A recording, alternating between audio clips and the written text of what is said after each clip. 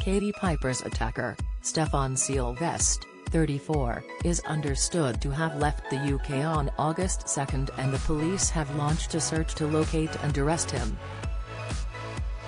Anyone with information on his whereabouts is asked to contact the police. However, a statement from the force warns the public not to approach him.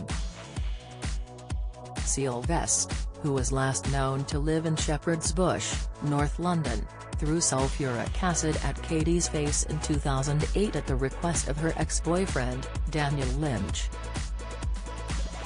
Sylvest had been given a life sentence in 2009 for the vile attack on Katie that left her with horrific injuries. He was 19 at the time. After a parole application was rejected in 2015, he became eligible again in 2018 and was freed on the condition that he stays away from the loose women panelist. Sylvest was then recalled to prison in 2019 for an unrelated incident, before being released on parole again in 2020. He is now on the run after being recalled again for breaching his conditions.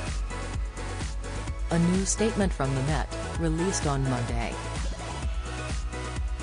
states, police were notified on Friday, September 23, that Stefan Sylvest, 34, 02-06.88, had been recalled to prison.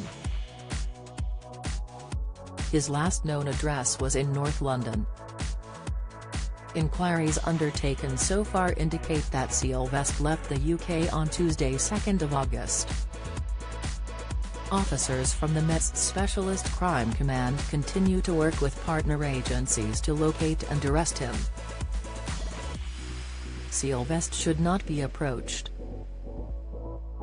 The 2008 attack left Katie with serious injuries to her face, chest, arms and hands. The 38-year-old is also blind in one eye as a result. She has since undergone more than 400 operations to repair the damage. More to follow. Anyone with information on Stefan Sylvest's whereabouts is asked to call police on 999 quoting CAD 6239/23-SEP. To give information anonymously, contact Crime Stoppers on 0800 555 111.